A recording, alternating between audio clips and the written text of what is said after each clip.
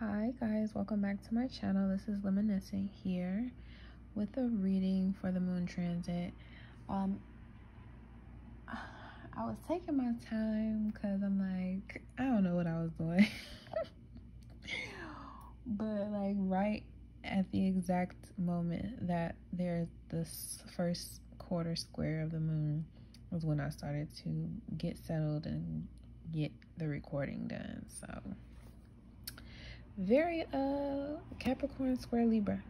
Okay, trying to find the best time to start something new and still be balanced in what's going on in the present and what you want to happen in the near future. So with that first quarter square, there is a T square with the cardinal signs, and that is Saturn and Mars retrograde in their home signs, Aries and Capricorn, are squaring off with and opposing Mercury in its shadow in Libra. And the only sign in the cardinal that's not present is Cancer, so which is right here. So we definitely got some emotional security to be facing or to look at and feel up, so the square won't kind of knock us off our square pretty much. So just getting into it, we have the Four of Cups and the King of Cups that came out, as well as clarifying with the Thoth deck, using modern witch, of course, the Prince of Wands and the Prince of Swords, which are kings, and other decks, and then clarifying the King of Cups is the Devil, the Hanged Man, and the Emperor. And I was just like, wow, all measures. Okay, so I mean, it's for a reason, right? So with the Four of Cups, this is a card about being apathetic, also saying, you know, over it, getting over things emotionally. You know, the Three of Cups is about, you know, celebration and coming together, and it's like now that the celebration has ended, everything is over, you know, it's like, okay, well, now what? Like, you know, I was having so much fun, or this was going one way, and now something else is coming up. And then you got this hand here, this fourth cup that's being offered from out of thin air, literally. And you know, it's basically spirit just saying, hey, just pucker up, buttercup, like it's more to come. And the Prince of Wands is about taking action based on what's true to your heart, and, you know, going after the things that, you know, make you sing, that make your vortex feel like it's actually raging and it's moving. The Prince of Swords is like the King of Swords, so this is about being wise and using your intellect along with your heart to make proper long-term decisions, as the King of Swords is usually the sign of Aquarius, and with the Lion here, this is definitely Leo energy, and these are opposites. So it's like, yes, we want to use our heart for things, and we want to invest in things that will ground us in the reality we want to be in, but we also have to make sure that it makes sense, the dots are able to be connected, things are able to still process on a logical level, as well as a heartfelt passion behind it. So we can have difficulty with establishing this type of balance with the sun being in Libra and squaring off with Capricorn, because they're both are signs about initiating new things. And with Capricorn, you want to initiate new ways of discipline, and, you know, maybe a form of discipline is something that, you know, you may not have been used to, or creating a new form, rather, of discipline is something that, of course, you're not used to because it's new, but, you know, it'll pay off in the long run.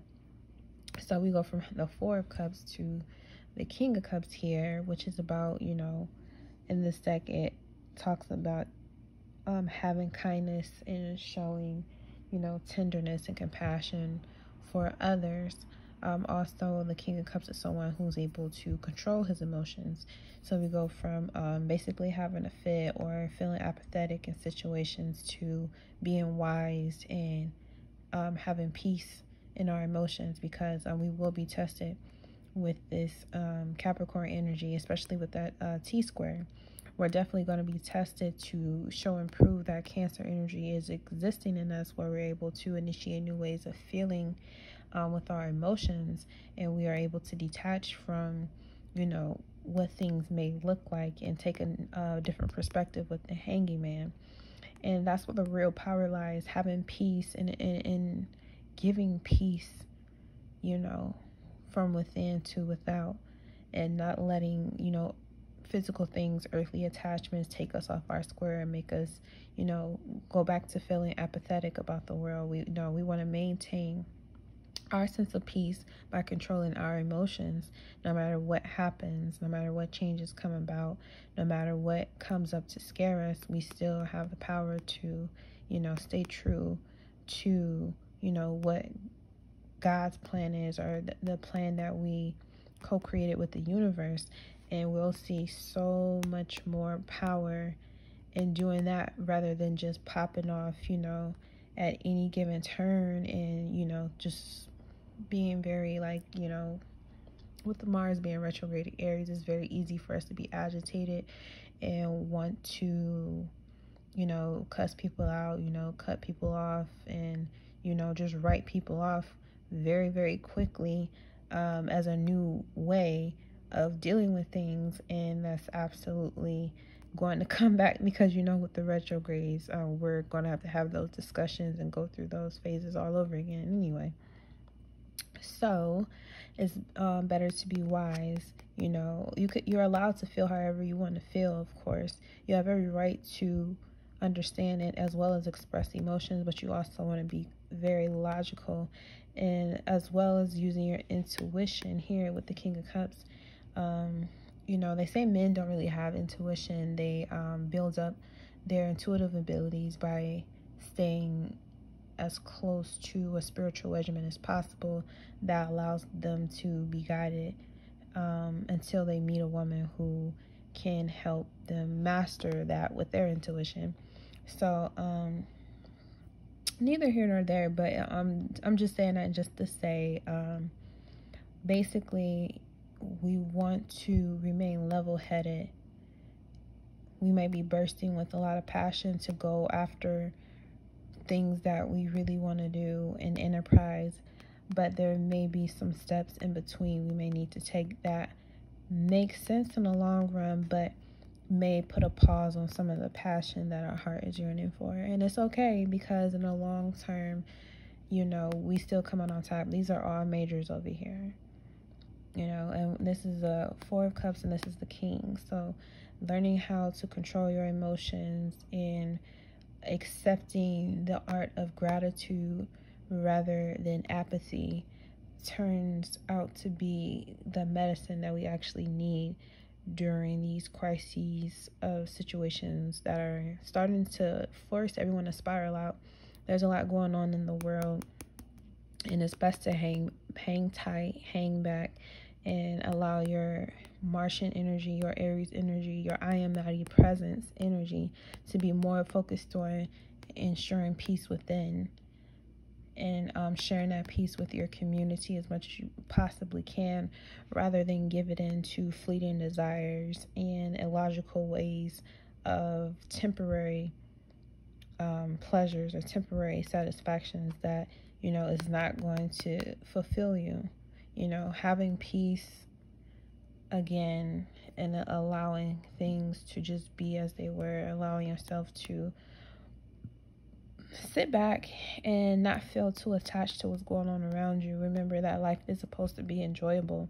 Yes, there are things that happen in life that may bring out our fears, but we don't have to attach to any of those fears. We don't have to be attached to anything in this dimension. It's best that we don't. We don't want our attachments to cloud us in our judgments and how we deal with things on a day-to-day. So, hang tight. There's definitely energy in the air where people are very much riled up and upset emotionally, and it's understandable. There's nothing wrong with that. It's just about how you take action and how you move forward with that energy that's going to matter more than you having an understanding of what you actually are feeling, because you're still responsible for how you hold your cup of emotions. You're still responsible for how that goes. You still have to maintain integrity. You still have to show up. You still have to be disciplined with your emotions, regardless of how far or close to the situation that's going on you actually are. And, you know, showing love instead of anger or even hate would definitely be way more beneficial in the long run for everyone anyway. That's not to say that you should roll over and die. That's definitely not the way to go about it. We don't encourage anyone to be cowards over here.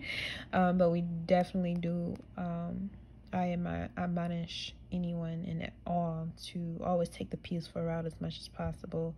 And that comes in many, many, many forms. So let's go ahead and pull over here. Okay, so we got expanding your perspective, one more, and adventure and play. Okay, so with this quarter square with Capricorn and Libra, we can definitely learn to expand our perspective, especially with Jupiter going direct. We are getting, you know, what I feel like is a little bit of, you know, a chance to go over some of the workload we've been given, to get to the new phase of being that we're on the brink of. But we definitely want to expand our perspective when it comes to emotions and what we feel and how we process them, because, you know, with Cancerian energy, the moon in Capricorn is at work. You know, a Capricorn moon person has to, or they can feel like they have to work or want people to work for any type of emotion, any type of sincere, you know, feeling. And it's just to make sure that it's real and it maintains, you know, truth. It maintains integrity. It stands out and it stands to the test of time. Like, you want to make sure it's real. And sometimes, you know, with Capricorn energy, we can get a little rigid in that area where we only want certain, you know, cycles to be repeated, and we need to expand on what those cycles are now that we got Jupiter and Pluto here, because it's time for those varying degrees or percentages of what we call, you know, moon and cap wise squaring off in Libra. This is us challenging ourselves to be a little bit more fair in how we judge what is genuine emotional connection and what's not. How we judge what is a genuine, what we feel is a genuine way to gain status in the world versus what is just a way to gain control over someone else and be manipulative. And adventure and play, definitely during this time we want to find a way to seek some type of adventure and play with all the confusion going on in the world. It will definitely be beneficial, again, when it comes to seeking peace and finding our own outlet, because, you know, we don't want to give our energy away to things that will overpower us and overtake us and use our own energy against us. We want to be in a mindset that this world is available for us to adventure and play in whenever we want to, in any way we see fit. So whenever we, you know, feel apathetic in certain situations, we feel like maybe it's unjust, you know, for the time being, now's a perfect moon cycle to start doing things a little bit more, with a little bit more of an expansion in our perception. Break down some of the rigid barriers that you have placed up with this cat moon that makes you feel secure, but it's not really giving you the balance in life that you need. find the adventure and play and being creative and relating with others without, you know, trying to manipulate the environment too much, or allowing yourself to even be manipulated and be a part of someone else's venture and play. Like, be yourself, be an individual as much as possible, and, you know, stand 10 toes down on what it is that you want to do in the world. Because everybody has something they're supposed to be doing. That's the whole reason why we're here. So that's my reading for this square today, going into the next, because the moon takes 2.5 days. So during this course of the moon, it will hit, of course, the big three, as I call them, Saturn, Pluto, and Jupiter.